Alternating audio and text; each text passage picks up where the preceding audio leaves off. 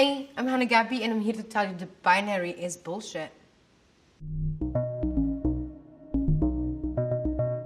Sex typically refers to your biological traits. There's your gonads, your genitalia, your internal sex characteristics, your hormone production, hormone response, and secondary sex characteristics. Gender is about your identity, your expression, and it's often based on ideas about sex. It's important that we really break down what are we talking about when we talk about sex and gender, and is there something called biological sex, and what does that mean?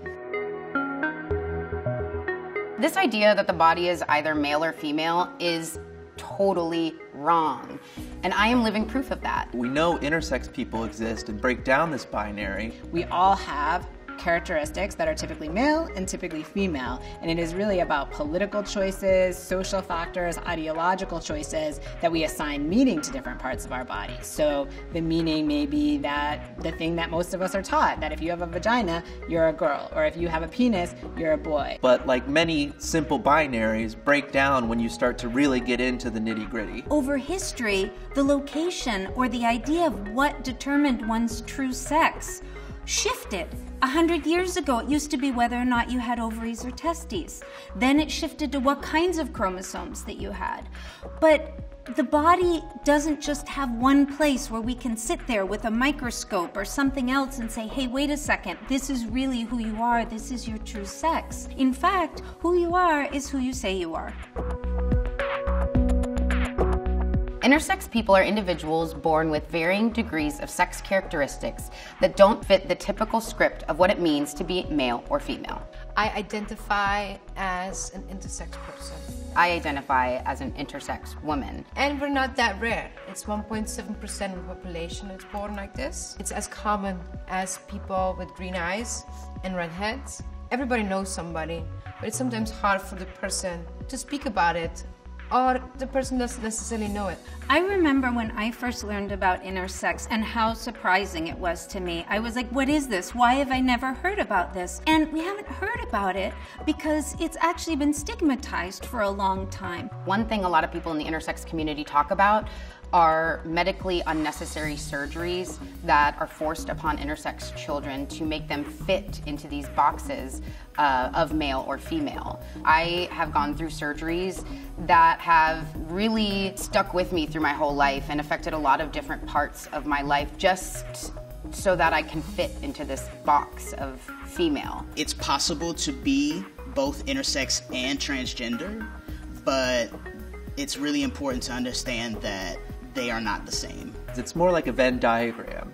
While intersex people are often born with a mix of what science considers male and female biological characteristics, trans people are often born into a binary gender and then realize later in life that whatever their assigned gender was isn't how they actually want to live, isn't who they actually are.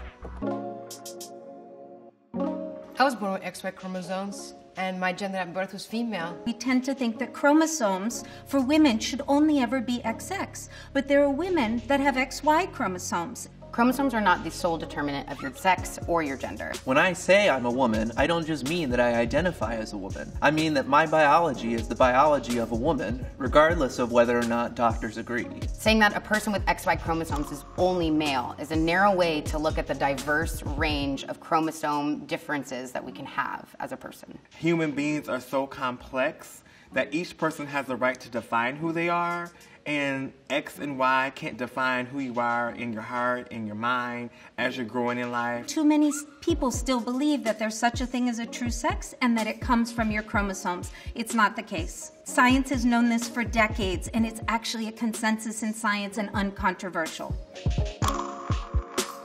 Everybody has testosterone. It's just a matter of how your body responds to it. But it's also not just related to things that we think of as masculine. We actually need it for our liver, for our brain, for our heart. So it's really a misnomer to keep calling it the male sex hormone. Everybody has it, everybody needs it. It's not just about sex. In the sporting world today, some female athletes are even tested for high testosterone levels and forbidden from competition just based on their naturally occurring biology. There are women in elite sport that have 40 46 XY chromosomes, but their bodies don't respond to the testosterone that they produce.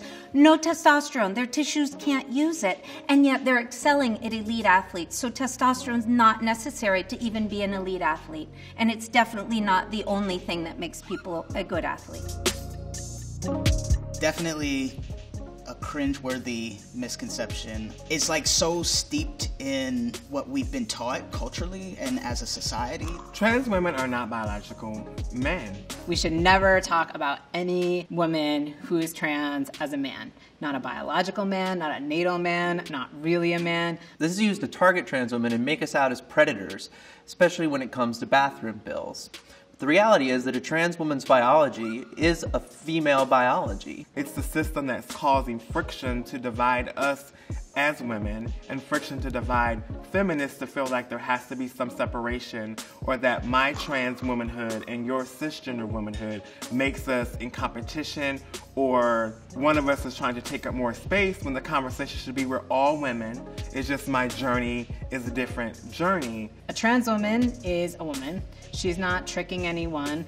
All of her body parts are female body parts. When you only focus on somebody's genitals, you're not seeing the full humanity and the wholeness of that person, or acknowledging, when it comes to gender identity and expression, really seeing that person for who they are. Much of the violence that we see against the trans community, particularly trans women and femmes of color, is fueled by this idea that trans women are really men, and that when someone learns that a person has a body part that they typically associate with men, or that a person was assigned male at birth but is a woman, and it's important that we really expose these efforts for what they are and fight back. And part of the way we can fight back is to show that these concepts aren't the fixed scientific constructions that people want to suggest.